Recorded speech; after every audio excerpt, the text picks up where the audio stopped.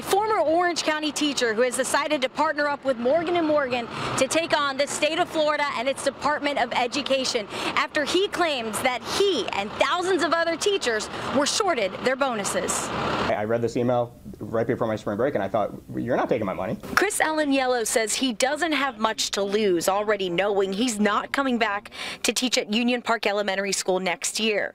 But still, he wants to win this fight for teachers all across Florida. I'm not nervous at all now. I mean, the law seems to be very black and white in this case, so just trying to do what's right. Earlier this year, he got an email showing his $7,200 bonus, part of the Best and Brightest Scholarship Program he got for being a highly effective teacher, was going to be about $500 short. My finance background and some tax education, to me, it did not seem to make sense at all.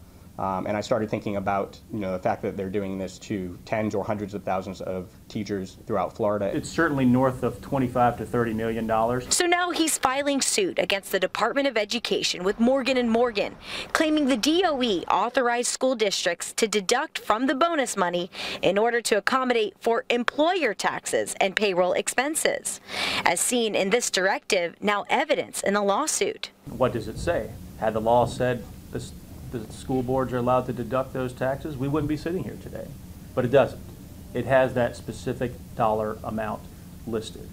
And the legislature and the school and the Department of Education, like any other private employer, has to follow what the law specifically says. This afternoon, the DOE says they don't comment on pending litigation. Right now, Alaniello is the only teacher that's represented by Morgan & Morgan in this class action lawsuit. If you're a teacher and want to learn more about it, head to clickorlando.com.